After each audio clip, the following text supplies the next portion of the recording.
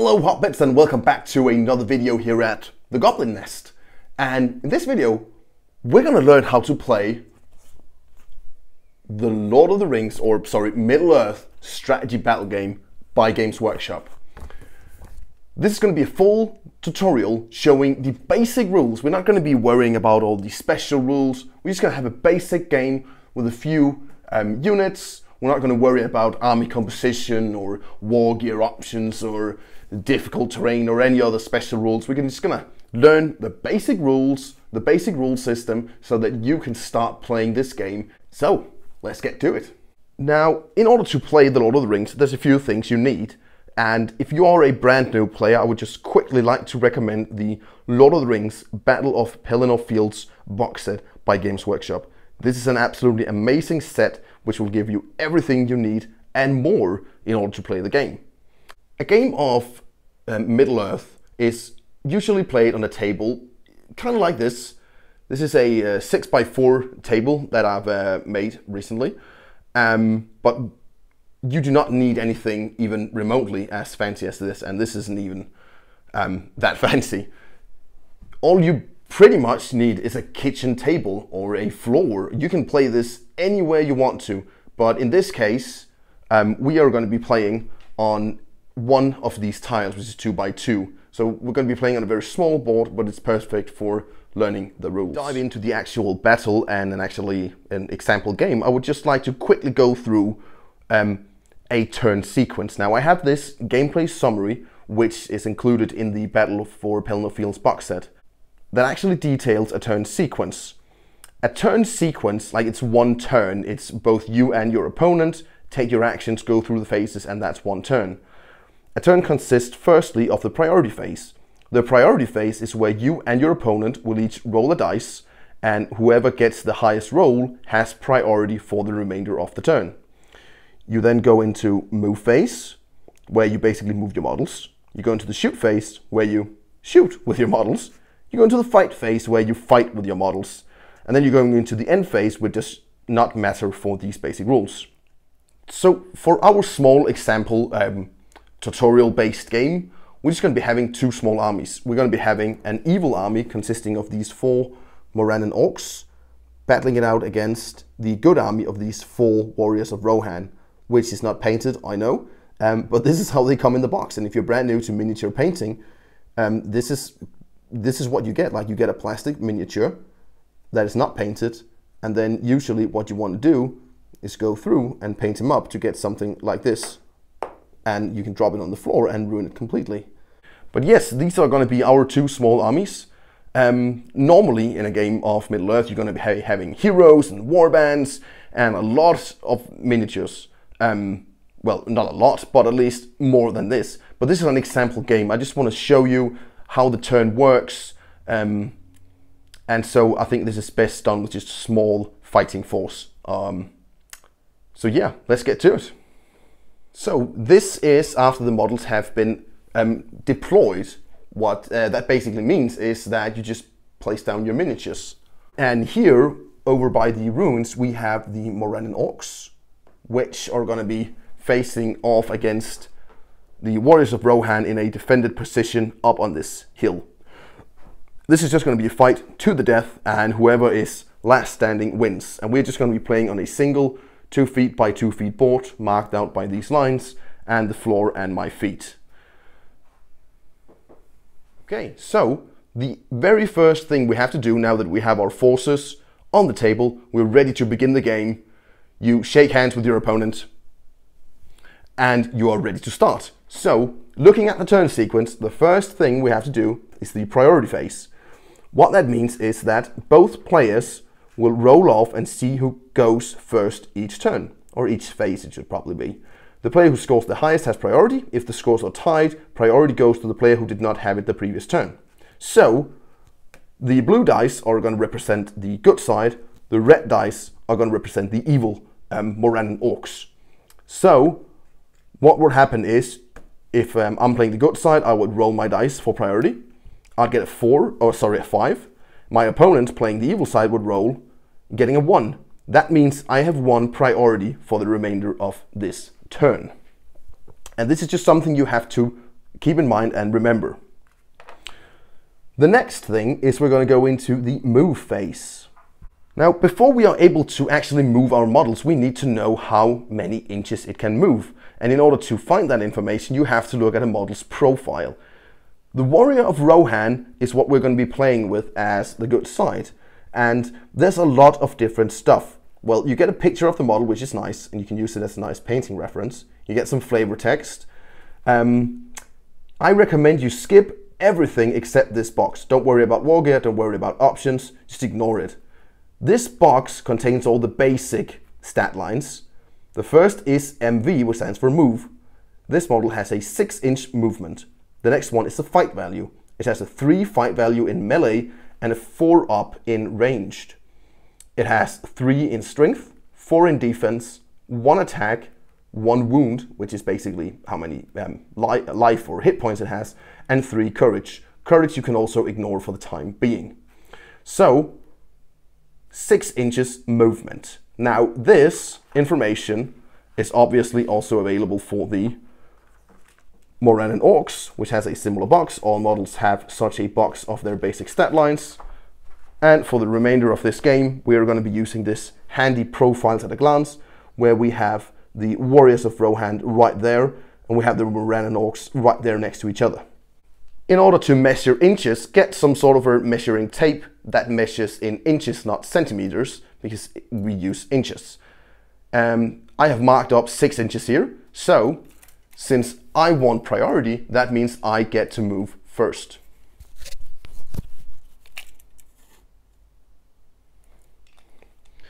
In order to move a model, you simply have to say, well, I want to move a model. You don't even have to say it, you just do it. So if I want to move, let's say these 2 swordsmen here, I simply measure up and say, well, they can go 6 inches, which will bring them just around to there. So I just place the tape measure next to the model. I move it up to the end of my 6 inches. I put them down. And that's it. That is simply how you move a model. You simply move it the movement distance. Now, you do not have to move 6 inches. You could move less. If I just wanted to move my warrior here, that's roughly 3 inches. He can just do that. I do also have 2 archers in my army. I have one here standing on a hill, ready to rain some hell down on these invading Morannon Orcs, and another covering the other flank right over here. Again, ready to rain down some hell. I decide not to move with these because a shooting unit, if you move the full movement distance of a shooting unit, you cannot shoot. If you move half or less, that means I could move up to 3 inches with my archers, but they would get a penalty when shooting. So you get the most accurate and best shooting if you leave them and do not move them. So I'm going to leave my archers where they are because they are in a pretty good position.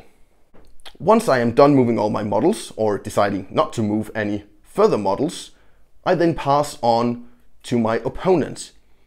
Again, just to clarify, you do not have to move all models, you just move the models you want to. I moved 2 warriors and I left my 2 archers. I am then done with my movement phase and it is now my opponent's turn. Now please keep in mind that I started moving because I won priority. If my opponent had 1 priority, he would get to move first before me. So now my opponent will move his Morannon Orcs. Now my invisible opponent has finished moving his Morannon Orcs, and they have moved away from the ruins and are getting dangerously close to the Warriors of Rohan. So that means the movement phase has now been completed. Both players have moved their models and we are now done with the movement phase. Now that both players have moved all their models, it is time to go into the shooting phase. So basically that's just where you shoot with your models.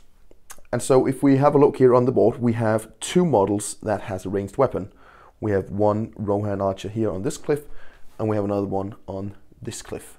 So both of these models will attempt to shoot with their bow.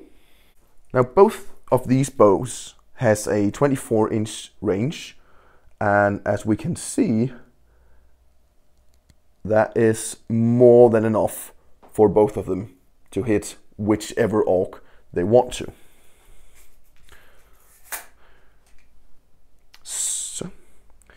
So now that we know we have models with a ranged weapon and there are enemy models that they can shoot at, it is simply time to do it. Now, in order to shoot at an enemy model, you simply say this guy wants to shoot at that guy.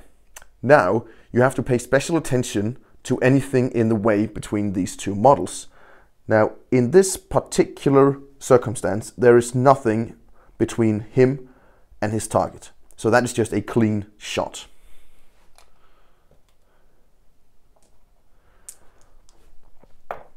In order to shoot with a bow, you need to look at the amount of attacks that your unit has. A rider of Rohan has 1 attack, and the stats of a bow is actually found in the main rulebook. Now, what you're interested in is the range and the damage of that particular weapon. He has just a normal bow, which has 24-inch range and a strength of 2. The strength of the model, the strength of the model you use in melee combat. When it is ranged combat, you use the strength of the bow being fired. And so in order to proceed with a shooting attack, you need to first hit and then you need to wound. So in order to hit your enemy, you use the fight value with a plus sign. So in this case, it's a 4+. The other one, the 3, is used in melee combat. So here it is pretty simple. It says on a 4-up, you hit your target. So he shoots with his bow on this one, and he needs a 4-up to hit him. And he does, he gets a 4. So that means the arrow has hit the orc. Now we need to figure out if the arrow actually damages the orc and it goes through his armor, or if it just kind of flinches off. And so in order to do that, you use the to wound chart. Now I said the bow has a strength of 2, and again this is found in the main rulebook. So here, and again it's a strength 2, and then you need to look at the defense of your target. And our target was a Morannon orc with a defense of 5. So a 2 against the defense 5 will actually mean I need a 6 to wound this Morannon orc here. And that is because, as you can see, a Morannon orc has a lot of armor on him. So it's going to take a bit of luck to get that arrow to kill him. So on a 6, and no, he does not get killed or wounded by the arrow. And that's basically a simple combat. Now, there are some extra cases which can complicate shooting, and that is basically if stuff is in the way. Here, let us say that these rocks were standing in front of this orc. So, if you draw a straight line between the shooter and the attacker, there is an intervening object, and that means it is not a clear shot. First of all, you need to make sure that the model can still see its target, and due to the higher ground, he can. If he couldn't see the target, obviously you can't shoot at it, but he can still see it. But there is a chance that when he shoots the arrow, that he will hit the rocks instead of his intended orc target. There is something called an in the way chart, which basically states what you need to roll in order to pass an in the way test. So, in this case, if I were to shoot at the orc here, I would need to take an in the way test for this piece of rubble. And you would basically look here and you would find the best match. A 3-up will be fences, bushes, crops and long grass. A 4-up is walls, rocks, tree trunks. So here we can see that rocks is a perfect example because that is a rock. So that means that I would need a 4-up in order to actually hit my intended target. So what you would first do is roll your normal to hit on a 4-up for this guy. Then you would roll an in the way test to see if you hit the orc or the rock. If you roll a 4 or higher, it passes on to the orc, and then you would roll to wound. If you score below the 4, you basically fail your in the way test and you hit the rocks instead. So that is just when you have to take in the way tests. Now, you can also take in the way tests if there are models between you and your intended target. Then there is a chance you might hit another model. And there are some extra rules here. For instance, A good army may not shoot at anyone if there are good models intervening, because they don't want to risk hitting their own comrades. However, the evil side can do this. So if you had, let's just take this guy, we can remember where he was. If he was standing here, he was in the way of this shot, and this guy would not risk taking a shot at this orc because he would be afraid to hit this guy. So this is an intervening model, and good models will never shoot if they can risk hitting their own guys. But an evil model would. So if this guy was evil and there was another evil model here and then a good model here that he wants to shoot at, he can do it. He would need to take it in the way test for the model here, and if he failed it, he would actually hit his own model. But the good guys don't really care about that. So that's just a little caveat that can make shooting a little trickier, but when you have a clear shot, it is really straightforward. We have one more shooting left to do here, and that is this guy shooting at this guy. And again, if you draw a straight line, there is nothing intervening, so this is just a clear shot as well. So we take a dice, we need a 4 up to hit, and we hit him. And again, we need a 6 up to wound because the weapon's the same and the target defense is the same. Nope.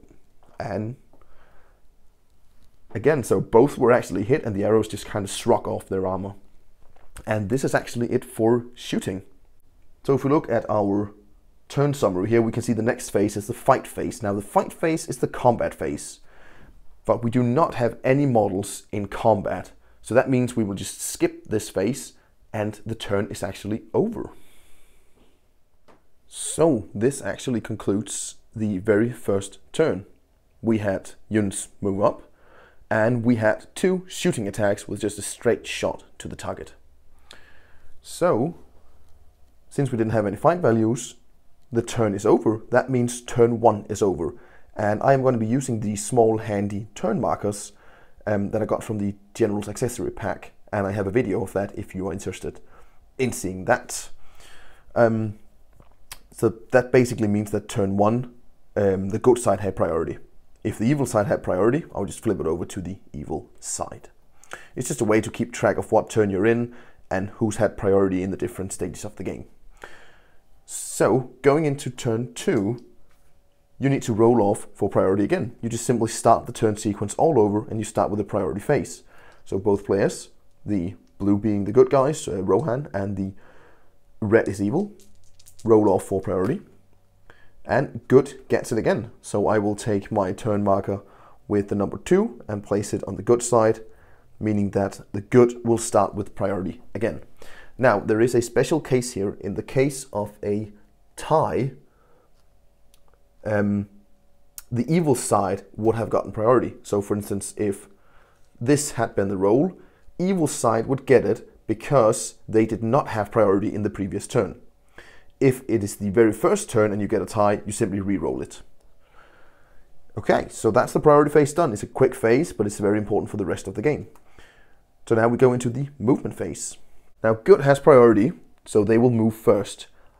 I decide to leave my archers standing where they are, simply because I want to be able to shoot and not get a penalty. So I decide not to move with the archers. Remember, I cannot move more than half the movement distance if I want to shoot. So since they have a 6-inch movement, I could move up to 3 inches, maybe to try and get away from that orc that's coming my way. But if I move at all, just if I move a single inch, I get a -1 penalty to the hit roll. So instead of hitting on a 4 up, I would hit on a 5 up. So I leave both archers standing where they are, and then I focus on the guys in the middle here. Now they can move 6 inches, and that is actually enough to bring them into close combat with these orcs here. And this is a great time to talk about a control zone.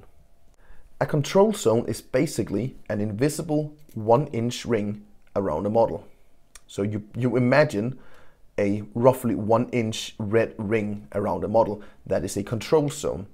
That means an enemy model cannot go into a control zone unless they want to charge. So taking my warrior here, I cannot move close to this orc here, because now I am inside his control zone. If I want to do this, I have to charge him. Now, you might think this is ridiculous, and you might think, well, what difference will that ever make? But the cool thing is, they can actually guard passages like this. So let's imagine that this orc was standing here, and I wanted to charge this guy here. Well, then I can't actually move past him because he is blocking the passage. I would first have to charge him. And in order to charge a model, you simply move the model into base contact, just like that. Once a model is engaged in combat, their control zone disappears. So that means, in theory, if there was enough room, I could now take a model and run past here. That is what the control zone does.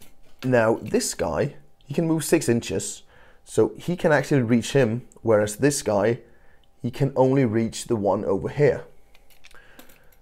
So this little dude here will move 6 inches into base contact with that orc there, and now he has effectively charged him. That is simply how you charge. Now this warrior will then do the same thing to that orc there. So now I have essentially charged 2 enemy models. And that is actually all my movement. The archers, I decide to leave stationary. Now the evil side will move their models. Now the evil side has completed their movement, and as we can see, the orcs are getting dangerously close to the archers. These guys cannot move. When you are engaged in combat, you cannot move. So they are simply locked in combat. So this here is also a great case on how priority can basically make sure that you get to the right targets. So here, since I went first, I could choose which units to lock down. In this case, it's not that exciting, but if there were certain hero characters that needed to get somewhere, I could make sure to hold them up, because you cannot move out of combat. So that is the movement phase complete. We'll now go into the shooting phase. This archer will shoot at that orc, again hitting on a 4-up, and he hits. Now wounding on a 6-up, no wound. Same thing over there, wounding on, oh sorry, hitting on a 4-up, he hits, and wounding on a 6, and nope. So lots of hits and no wounds, but it is very hard to wound a Morannon orc with a simple bow. So now if we look at the turn sequence, we're done with the shooting phase, now we go into the fight phase. Now the player with priority will decide the order in which fights are resolved, because you take fights one at a time.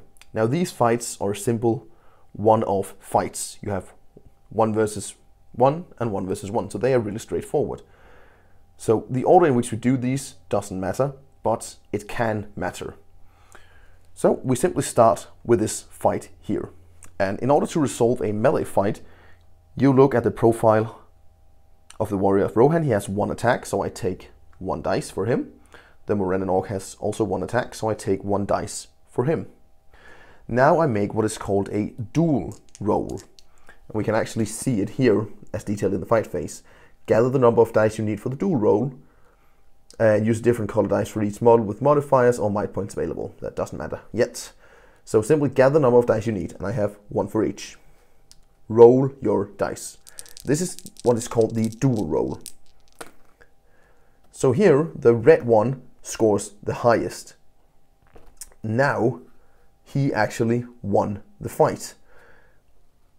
So after rolling dice, we apply modifiers. We don't have it. We use any rerolls. We don't have it. We use might. That's for heroes only, so we don't use it. The loser backs away. The evil side won, so the Morannon orc actually won. So that means the loser must back away 1 inch. And what that means is you simply have to move 1 inch roughly. You don't have to measure it. Just take it roughly 1 inch away from your enemy. The reason that you do this is, well, first of all, it gives you great clarity on which fights have been resolved. But also, if you are not able to move away, you will actually get trapped. So for instance, say that I was locked in here and there was another enemy model standing here. I cannot back away here because this guy's control zone blocks me in, so I can't move this way because I will move through his control zone. I can't move back because I would be in a rock. and then you are trapped. When you are trapped, the enemy will make double strikes when rolling to wound you. So that is something very important. Trapping a model can prove very deadly. But in this case, there was no model trapped, so the loser simply backs away 1 inch. We have to roll to wound to see if the orc actually manages to kill him. In order to do that, we simply look at the profile for the Morannon orc. He has a strength of 4, and the warrior a defense of 4. So we look, strength of 4 against defense of 4 is a 4-up. So on a 4-up, the warrior of Rohan is slain. And yes, rolls a 5. So that means he has taken a wound. We then look at his profile, and he only has 1 wound. So that means he is just instantly slain and removed from the table. If he had multiple wounds, you would just place a dice next to him and count how many wounds he has left. So that is essentially a combat. And that took out a warrior of Rohan. So moving on to the next combat. Again, I have 1 red and 1 blue dice for the dual roll. The good side wins this time. So the orc backs away 1 inch. I then look at the warrior of Rohan. Strength of 3 against a defense of 5. So strength 3, defense 5. So he needs a 5-up to hit. And we can see the Morannon orcs are really heavily armored. No, and he does not wound him. So that means they will simply be left like that. And now there are no more fights to resolve. No one is in base-to-base contact, so no fights are left to be resolved. And that is the end of turn 2. Also, the reason why you separate them and move away 1 inch is that now they are not within each other's control zones, so they are free to move on their particular turn. So again, we go back and we start with the priority phase. So rolling off to see who gets priority. And this time evil gets it. So turn 3 goes to the evil guys in priority. Now, so this means that evil may move first. And this is a great time to have priority because the archers, if Rohan had priority, they could have moved away, making sure that the orc couldn't reach them. But in this case, they can't because they will move first. So he will charge this guy. And over here on the left flank, he will charge this guy. And then in here, these 2 orcs will actually charge this poor little warrior. So then we go into the shooting phase. You cannot shoot if you're engaged in combat, and both archers are right now engaged in the combat, so they cannot shoot their bows. We then go straightly into the fight phase, and the evil side will, in this case, determine in which order to resolve the fights. But again, it doesn't matter, so we're just going to take them one at a time. Usually, you would save the most exciting fight till the end, and this one I find more exciting because it's 2 against 1, so it's a little more exciting. So we're just going to take this combat here, and when you have a bow, it's simply the same as if you had a sword now when you're in melee combat. So you just use the strength of the model, again, when resolving the wounds. So rolling for the dual roll, and the evil side gets it. So he moves back 1 inch, and on a 4-up, he is dead. He is not. On to the other side here. Dual roll. Whoops.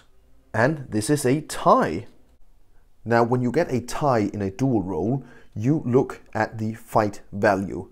Now, for the warrior of Rohan, he has a fight of a 3 and a 4-up. Now, remember that this 4 plus the last number is the ranged fight value. So that this warrior needs a 4-up to hit with a ranged weapon. Now, the number before that, the 3, the first number, is the melee fight value. Whenever you get a tie, the winner will be the model with the highest fight value. In this case, the warrior and the Morannon orc both has a fight value of 3. So that means we have to roll off to see who actually wins. But if the warrior had had a fight value of a 4 and the Morannon orc a 3, the warrior would have run the dual roll. So, what you do is you take a dice and you roll. On a 1 to 3, the evil side wins. On a 4 to 6, the good side wins. So that's a 6, so that means the warrior of Rohan has actually won this combat, and this guy will back away 1 inch. Now, let's see if we can kill an orc on a 5-up. And we do. This Morannon orc has been slain by that warrior of Rohan. Now we go into the last fight here. We still have one warrior for Rohan, so he gets 1 dice. But now we have 2 Morannon orcs, so they get 1 dice each when rolling in the dual roll. So as we can see now, there is a much higher chance of the evil side winning this roll off. So the good guy will roll first, and he only gets a 2, and then the evil side rolls, and then they will use the highest number rolls. They don't combine it to a 5, they simply use the highest one, which in this case was a 3, and the other one was a 2, so by getting that 3, that extra attack, this managed to secure the victory for them. So this guy backs away an inch from both of them. And then when they roll to wound, they will use both dice because they each make a strike to try and kill him. So on a 4 up, and with that we get a 6. So he has been slain. So not looking too good for Rohan. Here at the end of turn 3, getting a lucky arrow in could turn the tide of battle, but let's see. So again, we go into priority phase, so we roll off, and we get a cock dice for the evil. Oh, and evil gets it. So turn 4 is also going to the evil side.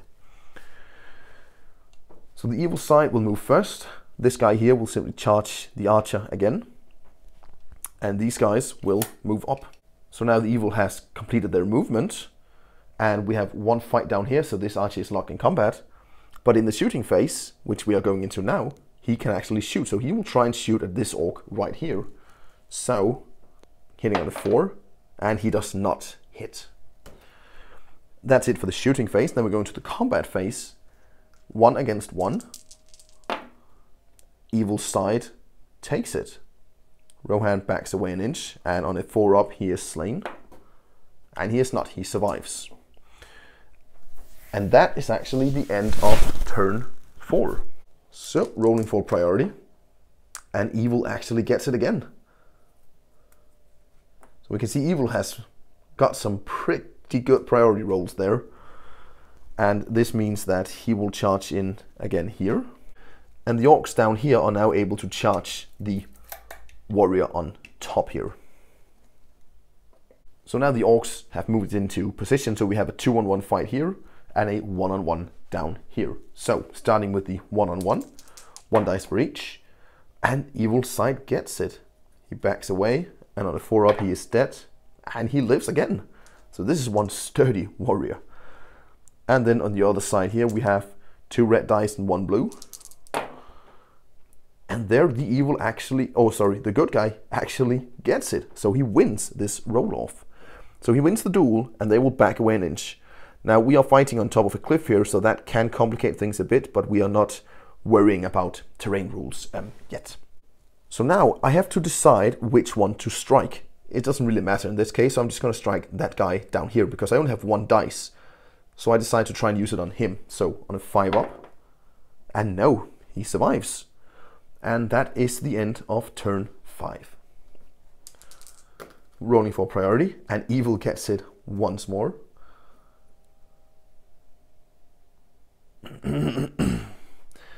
And this is just simply moving the models back into the charge there, and then we go straight into combat again. So down here, 1 for each, and the good guy wins this time, so maybe he is finally able to slay his opponent, and he is not. And up there, 2 for the orcs, 1 for the warrior, and the warrior wins again. Incredible. On a 5 up he slays one, and he actually does. An orc has been slain. I should have actually said which one I was targeting, but it didn't really make any difference here. So at the end of turn 6 here, we are actually left with a pretty close combat. 1 guy remaining on each side. So rolling for priority. Good guy gets it. Now,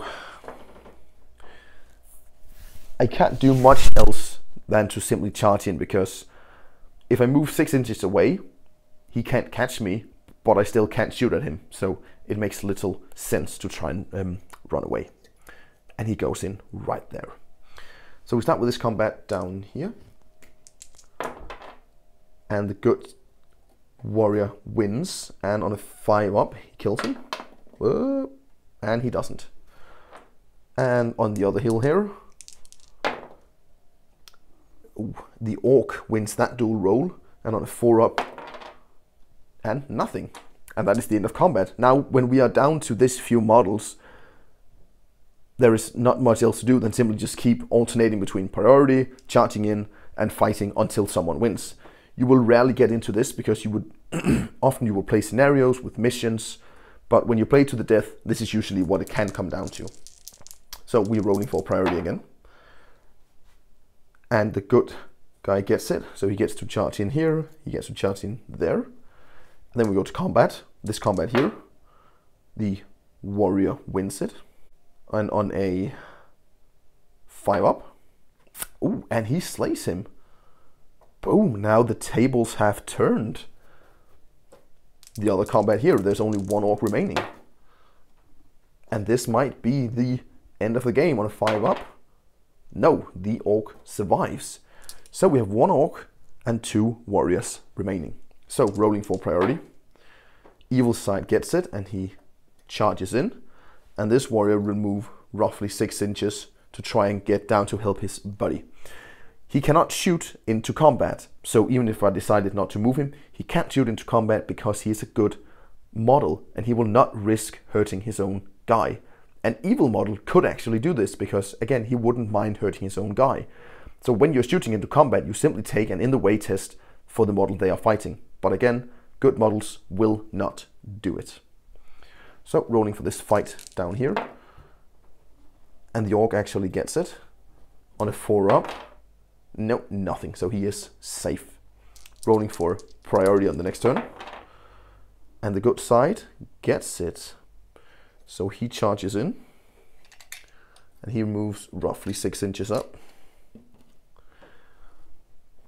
You would have to measure the distance, but I'm now just kind of taking it as we go because this is a practice game. So taking this combat here, 1-on-1. The good guy wins. And on a 5-up, nope. Rolling for priority again. And the evil side gets it, so he will charge in here, and then the good guy will charge in here on his movement phase.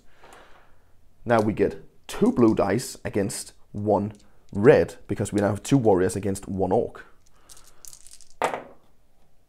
The good guys get it, and the orc will back away this way.